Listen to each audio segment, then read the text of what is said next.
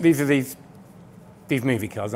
James knows me, but you don't know me. But I'm really into my films, and I picked this up the other day, and you can have a look and make sure that they're all different, right? They're not repeating. They're all classic films.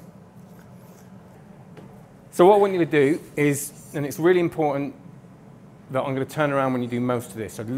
So I can't see anything. I want you to cut the deck somewhere in a second. When you've cut it, I want you to hold it against your chest so I can't see anything. Okay. All right? So from this point onwards, I'm going to look around. So cut the deck anywhere, give a chunk of cards, and then put it against your chest.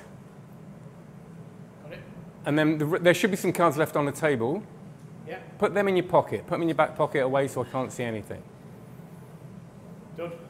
And you'll have a card now of film facing you that you cut to. Yeah. All right, remember that film. Yeah. All right, and now shuffle the cards. Three. Yeah, good. Right, so I'm not even going to look, and you're going to look at a bit of the imagery from the film. Yeah. Do not give anything away. No sound, no nothing. Right. Okay. All right? And if you want me to do it again afterwards, but just when you clock it, just have a look at it.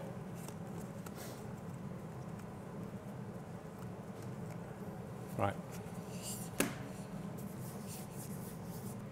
I've got a feeling of a starkness, like a landscape, someone lost, something. There's something about aging. There's something about something not being allowed. This is no place. Is it No Country for Old Men? It certainly is. Is it? Yeah. How did you do that? You can't tell me, can you? What I want you to do is deal the cards face up in a nice, neat pile really quickly, and when you want to stop, just let me know.